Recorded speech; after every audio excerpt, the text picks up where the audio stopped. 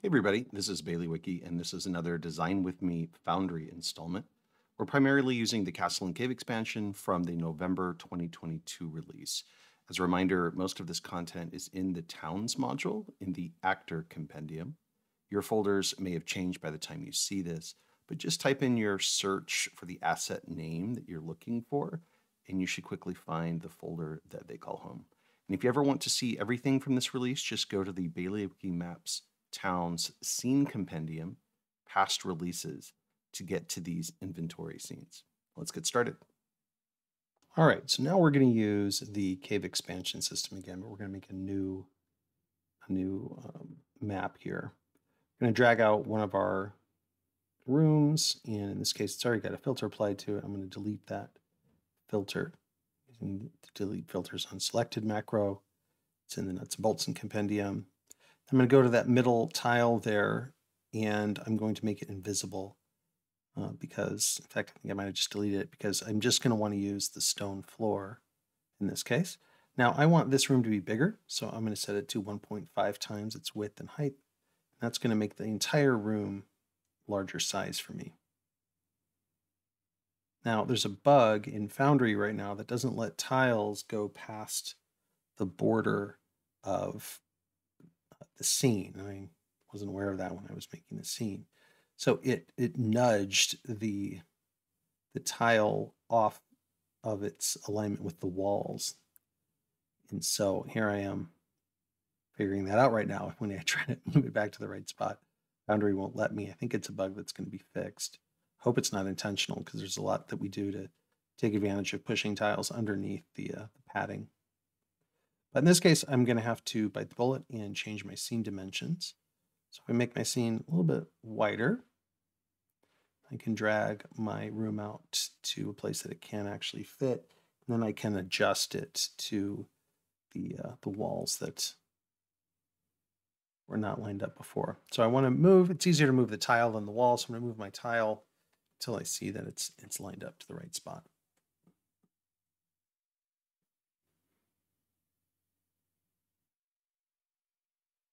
And it's going to, this is a very big tile. Remember, if I had a token on this, it would be very, very small.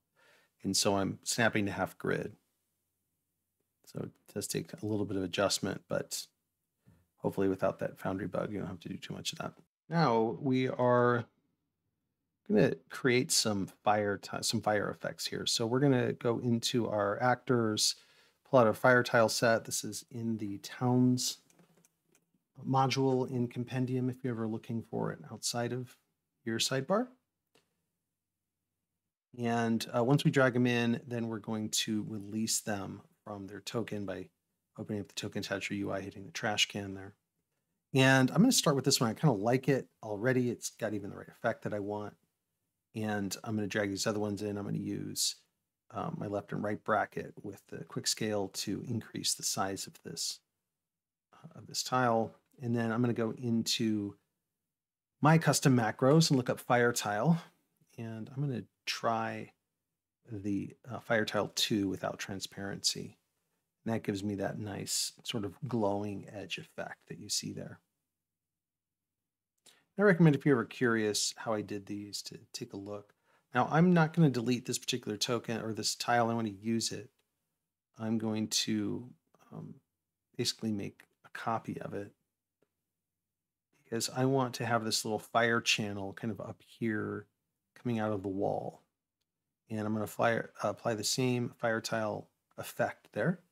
And that gives me this nice sort of effect, like there was something engineered in this room, right? Whether through spell casting or ancient arts, we've got these sort of carved channels.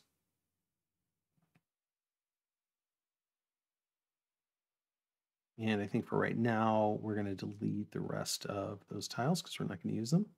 Now we're going to bring more fire tiles in because I'm going to want an effect to happen over the course, over this whole map. And I want this whole map to be sort of lit on fire. And once I remove these or liberate them from their token attacher, I can start moving them around. And you can see the fire doesn't affect the entire dimension of the tile. It just affects certain parts of it. And I like that. It makes it look more organic. it lets me take just a couple of tiles and apply them in different places and feel like that fire is sort of actually enveloping that sort of that physical form, right? And I don't certainly have to use all of these, but I'm going to experiment, see what I feel about these. This one I actually want to make more of a channel like the one over there. So you can see once I apply it, it does a pretty good job of becoming a channel of fire underneath the rock. And I'm just experimenting with where I can place it sort of believably. And I might have this channel sort of open up, especially after I have the players interact with an interaction that I'm planning a little bit later. So like maybe it bars that entire egress point.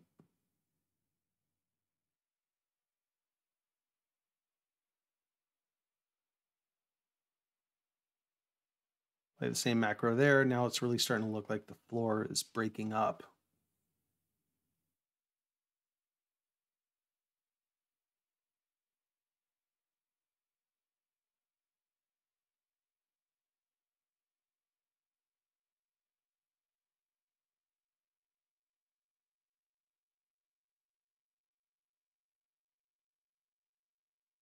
And it's kind of that simple. Now we're going to apply some fire to other parts of the cave. Not that I have to use these particular tiles to do it. Not that I have to use every tile in the set to do it. You can see just kind of playing around with how these things look.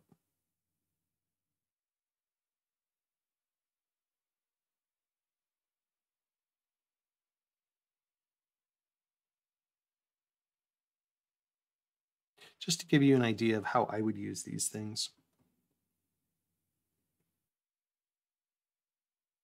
You can, of course, use drawings as well. Because tiles can be made smart with Monk's Active tiles, that's why I built these things. I feel like there's more that we can get out of at least having tiles in our toolkit for making fires. I have made fires with drawings before. You guys can go see some of my tutorials on that if you haven't seen those before.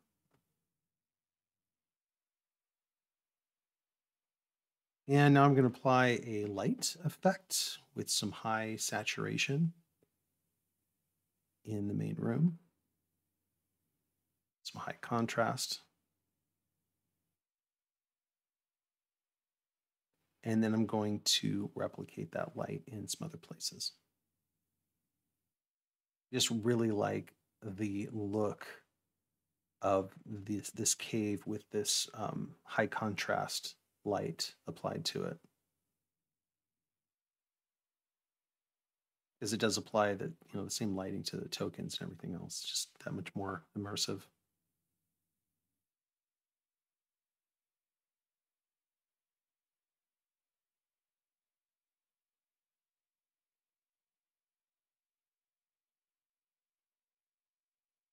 Okay, now we're going to work on some other plot hooks.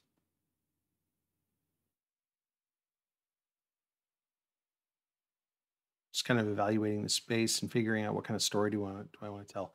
Here's the sword in the stone plot hook.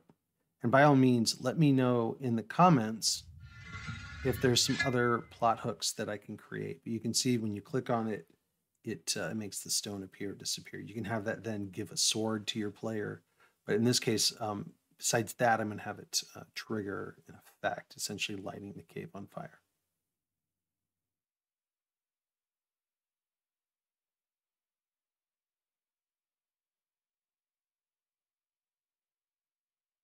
Decided that tile fit better there in that spot.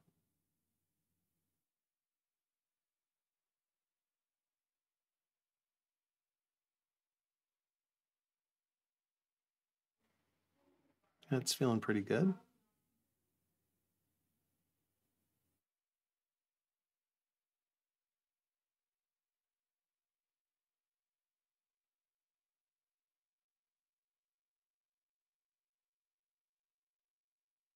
Now, of course, we need a way into our cave. In this case, I'm just going to put a cave entrance here. You can tag that entrance with tagger, and you can have that be a destination, right? So we'll call this Mage Cave Inn, and that could be a teleport destination from another map, or you may just simply start your players on that spot. That's how you can link these maps together pretty easily. Maybe this is the cave from our ice cave where they went down into that molten area. Maybe this is where they find their way into.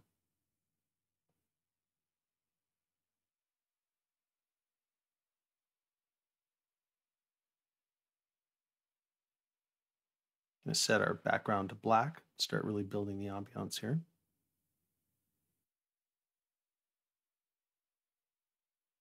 And we're going to walk through our cave just to make sure that everything checks out. We're happy with everything that we see.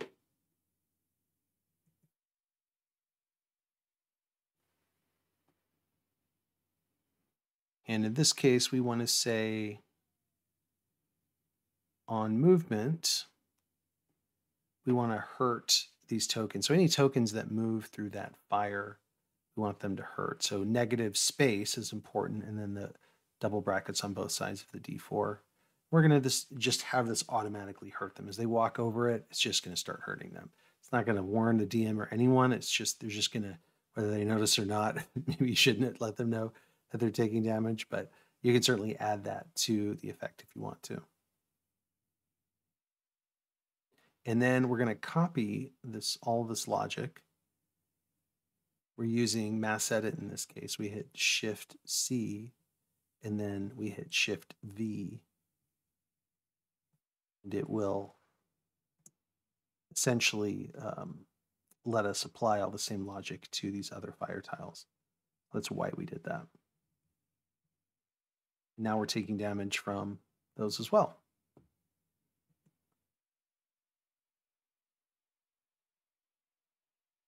Got to give our player some more damage because we're hurting him too much.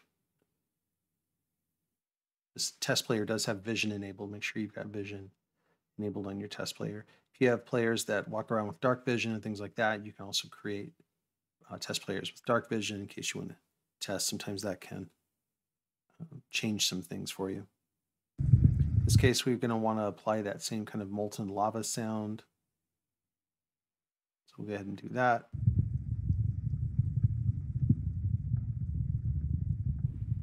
Okay, now we're getting our ambiance pretty good.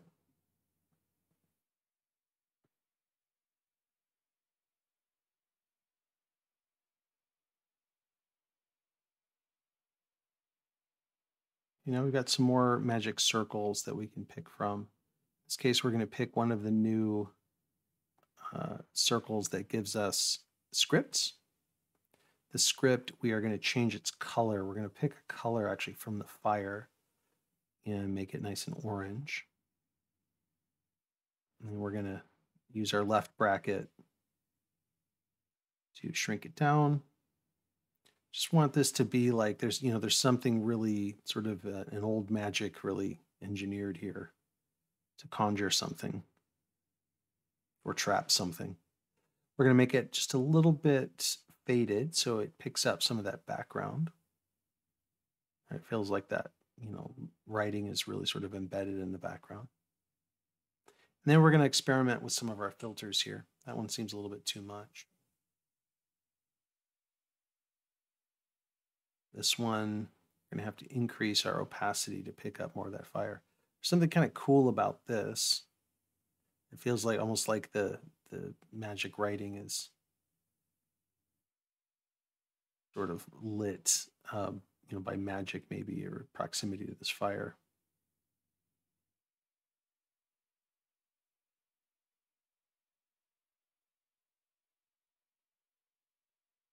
But I think at the end of the day, we might try the electric sway. You can see it covers more of the, and we get rid of the other filter. So it covers all the lighting. It gives us this sheen. If we decrease our opacity, it still gives us that magic effect, but we see more of the runes kind of activating. I'm just going to kind of slide this to where it's maybe barely perceptible that there's some writing there. All right, that looks pretty good.